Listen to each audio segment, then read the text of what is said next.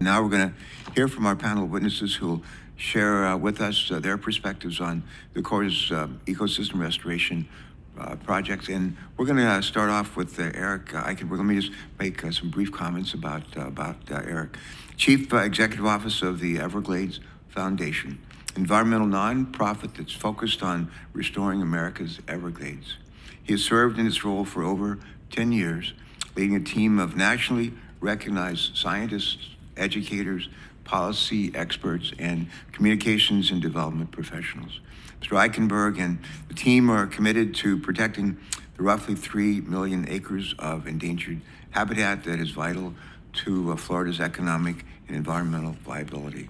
Mr. Eikenberg, we thank you for being with us today, and you may proceed with your statement. It'll be made part of the record in its entirety. Thank you so much. Please proceed, and welcome. Thank you. Chairman Carper, Ranking Member Capito, and to the committee. My name, as the chairman mentioned, is Eric Eikenberg, and I'm privileged to be CEO of the Everglades Foundation, celebrating its 30th anniversary in helping to restore America's Everglades through science, advocacy, and education. I want to thank the committee for this hearing and for inviting me here today. Restoring America's Everglades is producing benefits far beyond their ecological value, including driving Florida's clean water economy, protecting drinking water supplies, providing flood risk mitigation, and carbon sequestration. The U.S. Army Corps of Engineers has been an indispensable partner in this undertaking, together with the state of Florida.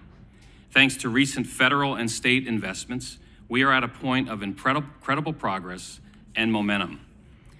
Following congressional passage of WRDA 2000, Everglades restoration incorporates 68 separate public work projects that will store, clean, and send water south on the Florida Peninsula.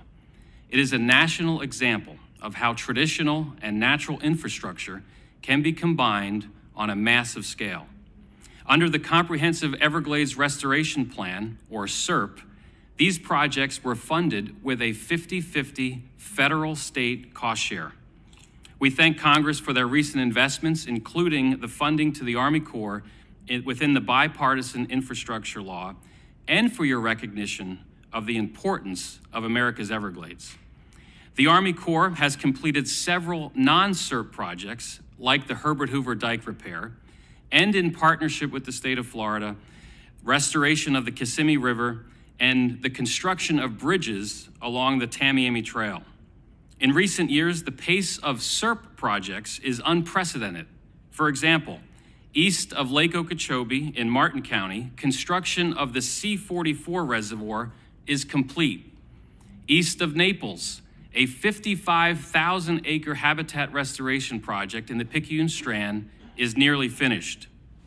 South of Lake Okeechobee, the Corps recently broke ground on the crown jewel of Everglades restoration, the EAA reservoir.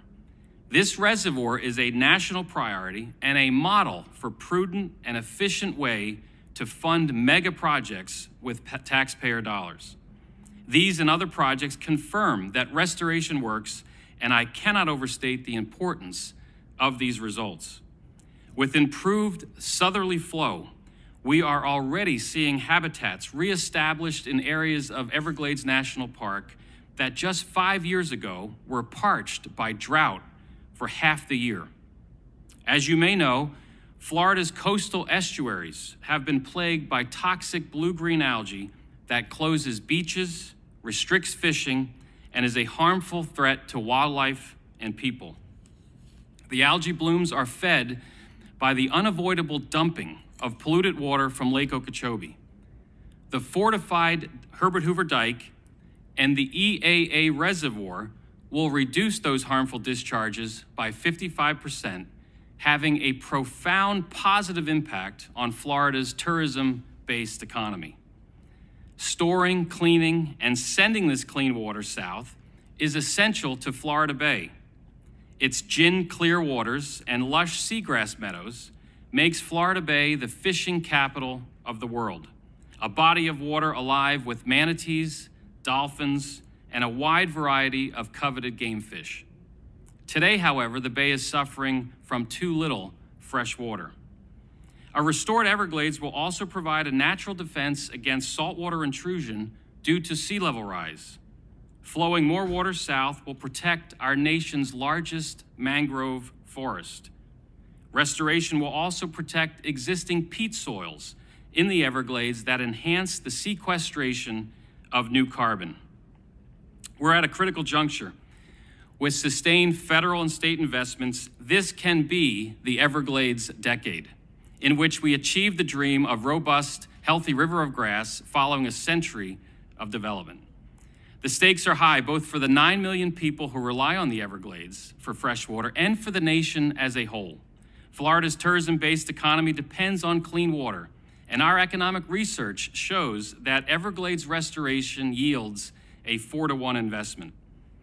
Senators, you should be proud of the bipartisan progress in restoring America's Everglades.